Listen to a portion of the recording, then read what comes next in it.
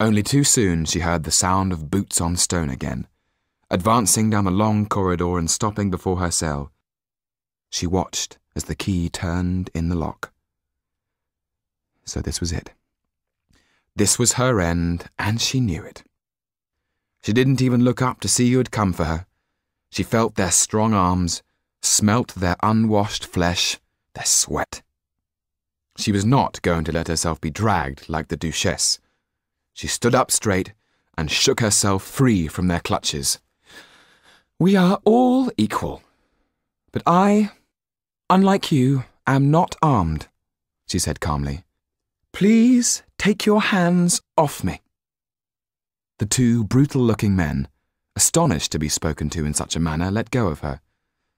Sido took a deep breath and walked down the corridor, trying her best not to limp. She didn't want anyone's pity. "To la force!" she heard as the Duchess came out of the jailer's office. Seeing Sido waiting on the stairs, the Duchesse shrugged her shoulders, as if to say that it wasn't too bad. Then the street door was thrown open. For a moment, Sido was blinded by the light.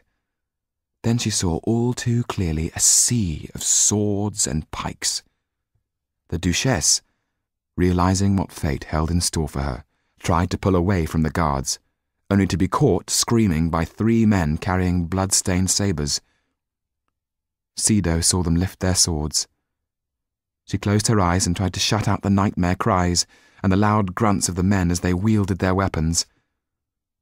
Then the street door was slammed, leaving the stone-paved floor splattered with the Duchesse's blood. Sido's legs were trembling as she was taken into the makeshift courtroom. In the shadowy light, she could see that it was full of men. Behind the table sat a man called Stanislas Maillard. He was dressed in black, his long, lank hair pulled back into a queue at the neck. He had a gaunt face and deep-set eyes. Sido thought that if death ever had a face to call its own, it would look like this. Maillard had been elected to carry out the duties of the President of the People's Tribunal, a task he took no pleasure in, yet nevertheless performed meticulously. "Name, age, and place of birth," said Maillard, drawing his bony index finger slowly down the prison register. Sido answered the questions clearly.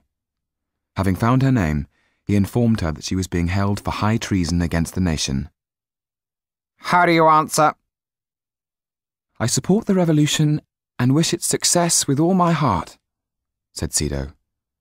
She knew that any other answer would mean death. "Then, why did you try to leave our glorious country?" "I was born into a family where my wishes and views held no weight." It sounded to her as feeble as it was. She knew it wouldn't save her.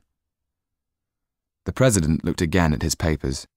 This girl was definitely prettier than any of the others he had got rid of today, and she had a lovely voice.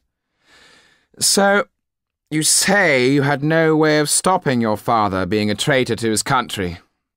"That is right, sir." "Enough! How do we find the prisoner?" "To la force!" came the shout from round the room. The president brought down his hammer and cried, "To la force! Take her away!" Sido was determined to keep her head high, to look him straight in the eyes so that he would not forget her. 2 guards seized her roughly by the arm, but at that moment a dreadful apparition charged into the room. The guard, if guard he was drenched in blood. Furious, he stood in front of Maillard and slammed his bloodied fist onto the table. "What do you think we are?" he shouted. "We've been hacking and killing all day without a stop. We ain't machines, you know. A man needs his rest. A man needs something to eat." Maillard looked up at the clock and spoke to the 2 men who were about to take Sido out. "Leave her." Sido was shoved forcibly down on a bench. "What shall we do with her?" said one of the 2 guards. "We need a break too, you know." Maillard looked at Sido.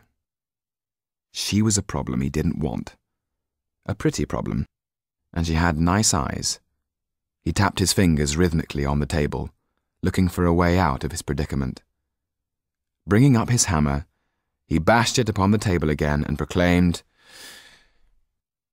"Innocent!" For a moment, Cedo wasn't sure if she had heard him right. But then a shout went up in the jailer's office. Vive la nation! Her guards rushed forward to congratulate her, lifted her up and carried her out of the street door towards the gate, shouting, "We have one who is innocent!"